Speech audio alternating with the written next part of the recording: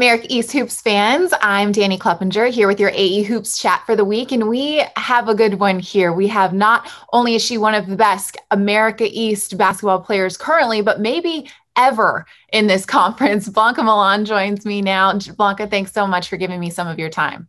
Thank you so much for having me. Okay, before we talk about your personal accolades and just how well you've been playing, I want to talk about your team as a whole because you guys have won 9 straight games, only one loss this season.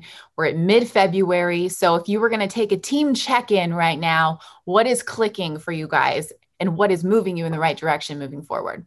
I think we learn how to take things, day by day, especially with the situation we're living right now. Don't take anything for granted. So every time we get in the gym, we just go as hard as possible and we compete a lot, every single day. It also helps that we've been playing together for 4, 5, 3 years, that's a long time. So we know each other pretty well. We spend a lot of time off the court. Right now we can only see each other. So everything builds up. And I think that's what it got us to where we are right now. Yeah, 5th year for you there in Maine. I'm excited to see you back on the court. We were sad to see you go down with that injury. I'm happy to see you bounce right back and still be absolutely unstoppable in this conference. It's been very fun to watch. So I want to just go back to last weekend. On Sunday, you have that game-winning block in the closing seconds to beat UMass Lowell. Well, just take me through that possession. Make me feel like I was there. I mean, it was really exciting, like a close game is always exciting. We had a very good stop the possession before, but then we missed free throws, so we had to get another stop, and it was like no time there. So I could hear Coach Amy screaming, chase her, chase her. So I was just like in the inbound, like jumping like crazy. And then I saw she was springing to the corner. So I was like, oh my God, there's no time left. So she's going to shoot it. So I was like, you just got to go. And then I knew I have a pretty long, wingspan. So I just thought about like touching the ball, but not touching her because we didn't want to risk it at all. So I Mhm. just sprinted to the corner and thank God I blocked it. Man, that had to have felt good. Yeah, it was very fun.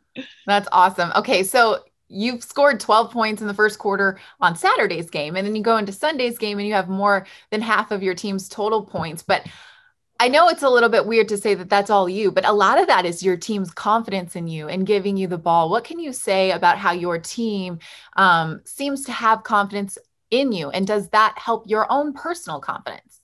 I think is our team has like such a high basketball IQ. I play with Mhm. so many smart players that they know our offense really, really well, and they know me very well too. So everything we run, it just clicks, and then they know when and where to get me the ball.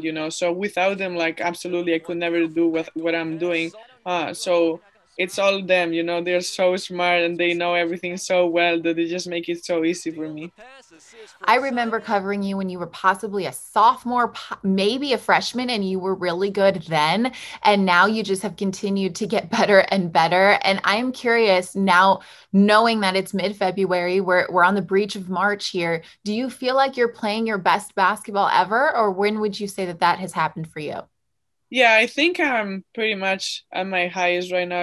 I had good seasons, but I don't think I understood or had the view of the game that I have right now. Being hurt was painful, but I think it brought me to the point where I'm right now. So I could take time, learn everything, offense, defense. Study the game even more. And obviously, my teammates are there for me every time. So I think I'm at probably one of my highest points.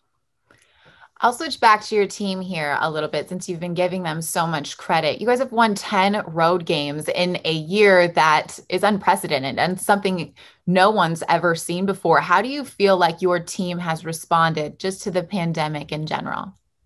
I think they're doing so great. Like everyone is so aware that we have to be so careful. If we Mhm. wanna achieve what we want and if we wanna finish this season strong. So when I say that we don't see anyone other than ourselves, like I mean it. We've been extremely careful. Everyone takes care of what we do.